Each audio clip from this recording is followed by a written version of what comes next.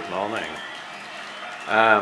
Continuing with the Geeetech Rostock Delta printer setup, I'm starting to get and iron out the tweaks and little bugs that's in the thing. It is all down to the rose joints and the tolerances that they've got on the rose joints. If we have a look at my printer, the Inky Pi, which is my original Delta, which is a mess, but it works.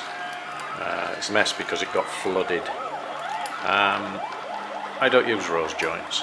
I use a ball bearing and neodymium magnets. So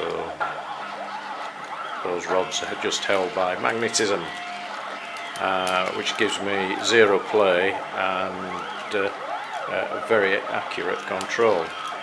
With the rose joints, you've obviously got engineering tolerances, and I'm afraid the engineering tolerances that's on the Geeetech are not really good enough.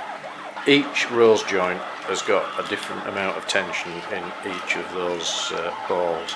I've had to tighten some very what should I say, cack-handedly, just by tapping the brass to tighten it up. Some were so loose that you could actually spin the ball around by hand, and you shouldn't be able to do that at all. The other problem is side-to-side movement on the spindles, and also the diameters of some of the spindles. I've had to actually use a little bit of Loctite bearing tightener just to stop the whole thing moving. We are getting there. There's one or two that are still not absolutely perfect. To get rid of the side-to-side movement, I actually had to file the aluminium spindles.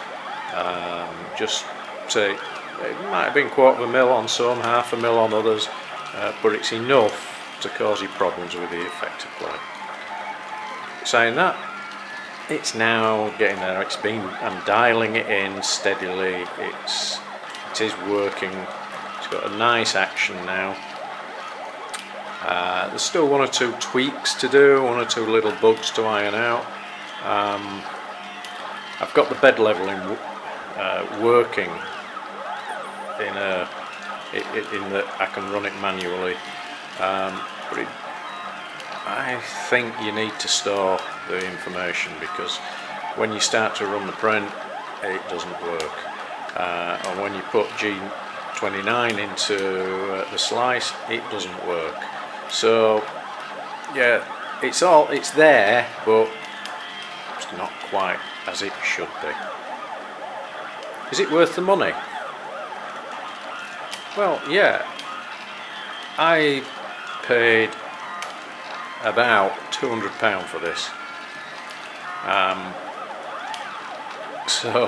And for me to buy the parts to build another machine like Inky Pi, it would have cost me about £200. I wasn't going to build one as big as I built the original, but yeah, it cost me that,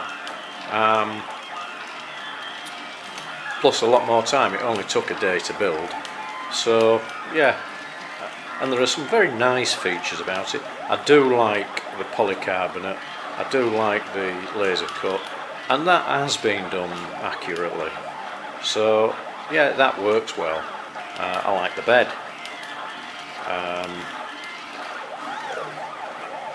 Other little things, well, I think I'm going to change the limit switches. These limit switches are crap. I've had one or two crashes where it's overridden the limit switch. That's because probably the switch hasn't worked. Well, definitely the switch hasn't worked. So that has to be resolved. But saying that, yeah, it is worth the money to get the basic machine.